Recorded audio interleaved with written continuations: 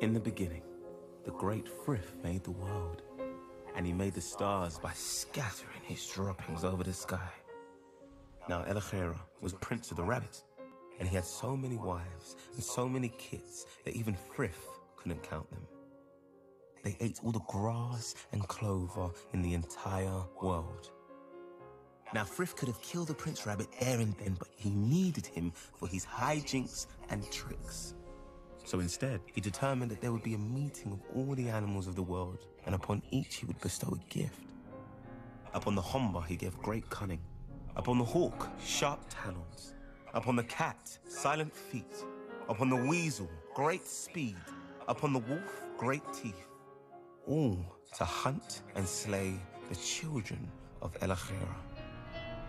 These animals became the Elil, the 1,000 enemies of rabbits.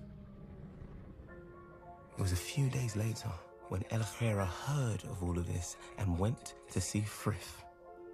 You have condemned my people to lives of fear, Lord.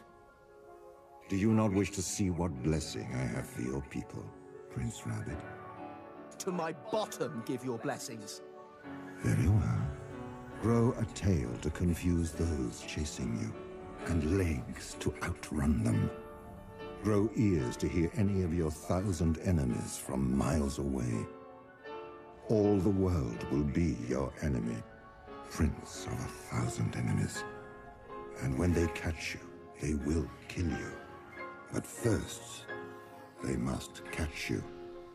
Digger, listener, runner, prince with the swift warning. Be cunning and full of tricks, and your people will never be destroyed.